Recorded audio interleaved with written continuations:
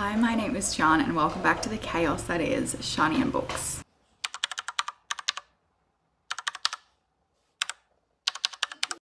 Today I'm going to attempt to do my February TBR while my child is running amok, people are mowing the lawns outside, it's all happening. So if you have seen some of my previous TBR videos, I did start doing a TBR game. I did not make one in January, simply because I knew that my month of January was going to be crazy and I didn't know how much I could read, if at all. I have done pretty good considering, but I did have family staying for almost the entire month or a majority of the month. So my reading time was decreased, but I'm hoping that in February we're going to read a lot. So the game that I have been doing on my channel is 10 pin bowling chooses my TBR. So I have in this little mug a bunch of prompts. I'm going to choose 10, stick each onto a little pin from 10 pin bowling, and then I roll a ball. Whatever gets knocked down, I have to find a book to match the prompt. I think I explained that all right. I don't know. I'll link the playlist of all the previous ones. But yeah, I'm a bit nervous for this year. I have so many books that I want to read in February, so hopefully I can find things that match. Before I get to pulling out the prompts, I'll just quickly talk about things that I'm hoping to read regardless in February, and hopefully I can fit them in, because there are always book clubs that I want to participate in. There is readathons, things like that. So hopefully I can fit in the book Love and Other Disasters, which is the NB book club pick for the month. Razorblade Tears is the Literally Dead book club pick for the month, which I've had mine on hold from the library for ages, and I feel like it's gonna not come in time because I've still got like another person ahead of me, but we'll see. The Love Hypothesis is the Krusty Club Reads book of the month, which I have read, but I kind of want to do a reread, so. And Ophelia After All is the Bruhausen Books book club pick for February, which I don't have a copy of that yet, but I don't think it's released yet, so. Then there is also Blackathon happening, which I'll leave links for that, but there's 4 prompts for the team that I'm thinking of joining, which is Team Literature, Contemporary and Non-Fiction. I'm sure you could have guessed, knowing my reading taste. But the prompts for that is a book that explores the duality of blood and found family, a book that is not set in the US, UK or Canada, a book with neon on the cover, and then to read the group book, which is Black Girls Must Die Exhausted, which I do have out from my library and it came in time. And then I also have a buddy read with Sasha from Sash Reads. I'll link her channel below. I love her, and we're trying to do buddy reads throughout the year. And we are going to be buddy reading Wahala, which I think it's pretty much confirmed that that's our buddy read. So I'll talk about that book in a second, but those are my plans that I'm hoping I can fit in, so hopefully the prompts work, otherwise we'll see. Yeah, sorry, I'm doing a lot of talking. I'm trying to go fast. I'm gonna pull the prompts out, roll the pins, and then try my best.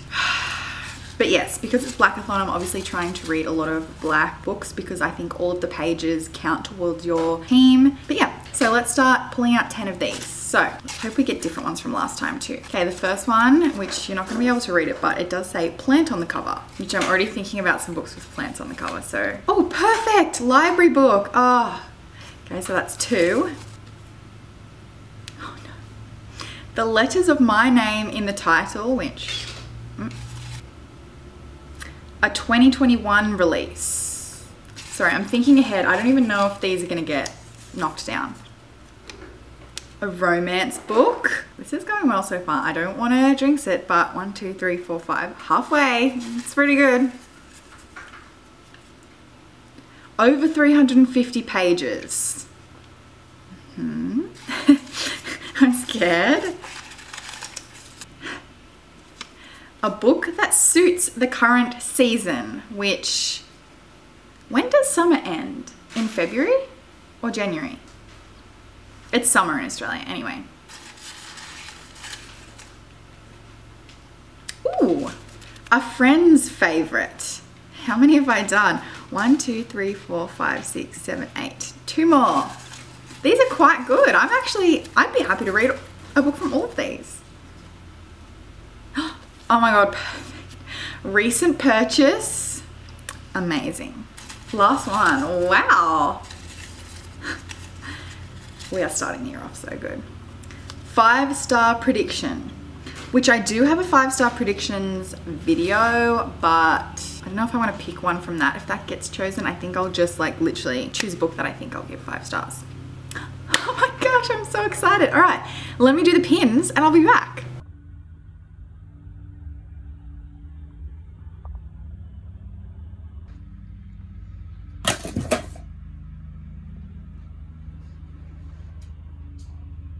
Okay, the way that I literally made those work so well with the books that I was already planning to read, I mean, hello. But let me start going through the books that I picked for each. So I'll start with some of the ones that I had already spoken about. So the first one I have for Plant on the Cover that got knocked down. So 7 got knocked down, which that's okay, that's pretty good. Black Girls Must Die Exhausted, which clearly has a lot of plants on the cover. And this is the group book for Blackathon for the team that I am thinking I'm going to be joining. So super glad that my library had this. I have no idea what it's about.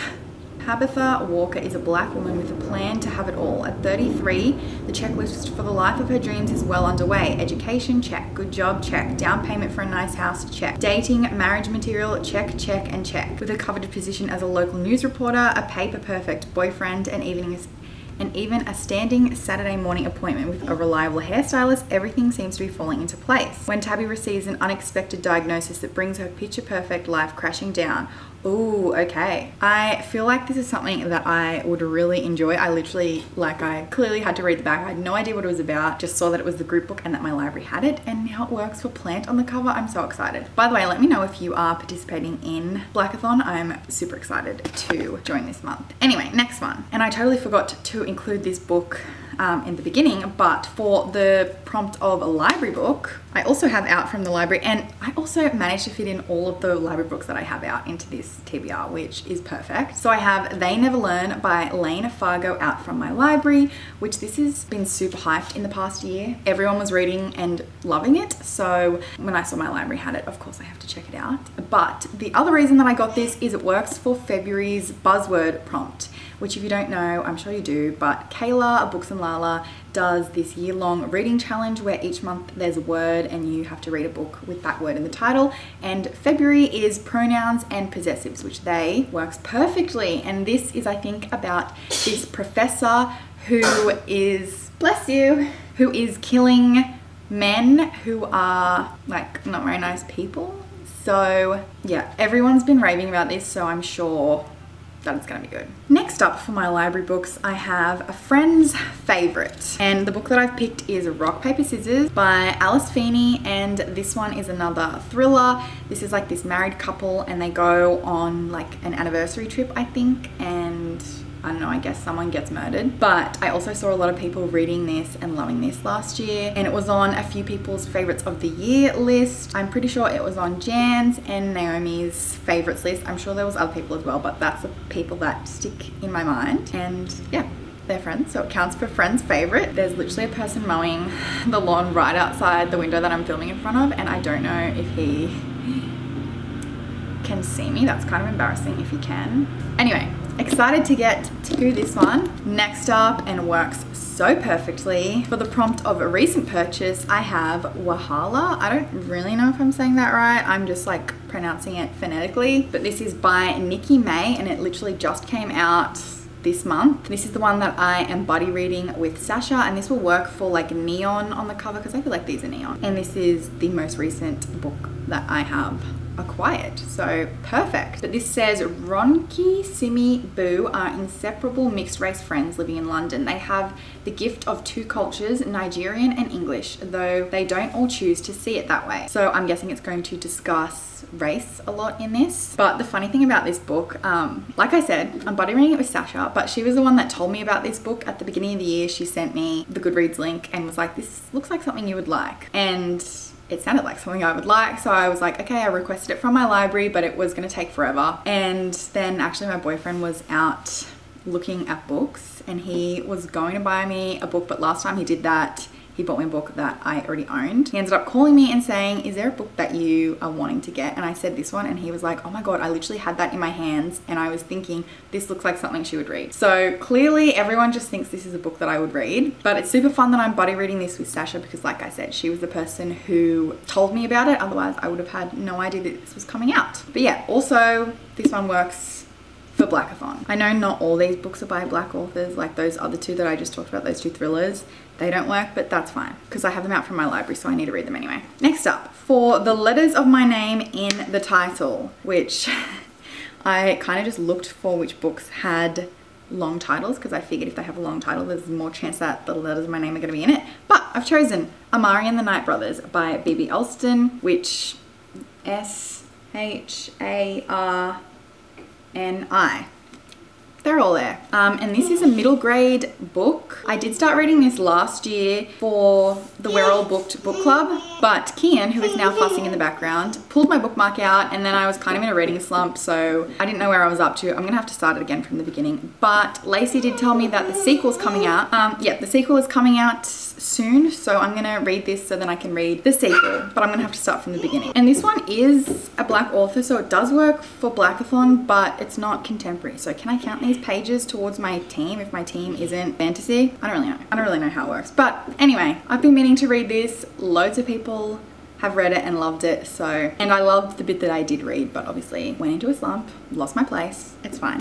I'm gonna read it now. Next up, we have a 2021 release for the prompt, and the book that I've chosen is Will by Will Smith. I did go to start reading this at the end of last year. This was released like literally in like November or December, and I did go to start reading it, and yeah, I don't know, I just got distracted by other things. I have the audiobook of this, which I do like to listen to the audiobook for memoirs, especially if the person whose memoir it is narrating it, and obviously this one is. Obviously this is a memoir about Will Smith. I don't read a lot of celebrity books, although I have read like 3 recently, and this will be my 3rd. I don't know, but Fresh Prince of Bel-Air is my favorite TV show, one of my favorite TV shows, so I love Will Smith.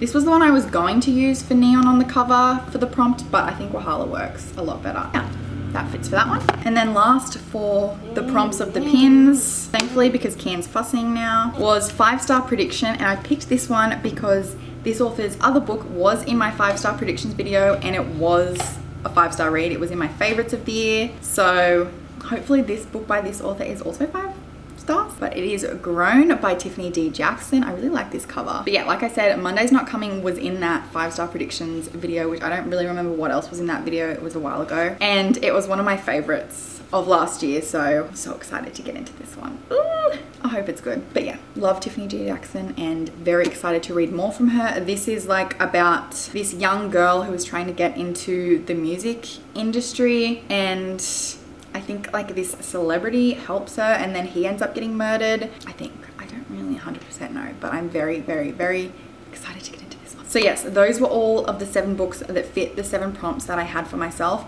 Then obviously, like I said at the beginning, I do have some other books, but I don't have physical copies of them, so I'm like tentatively putting them on my TBR. But Love and Other Disasters, which is the NB book club pick, I'm pretty sure that book is arriving this week, so I will be reading that one. And that one is a romance that is set on like this cooking reality TV show. And then Razorblade Tears, like I said, I have it on hold from my library, but I don't know if I'm gonna get it in time, but if I do, I can add that in.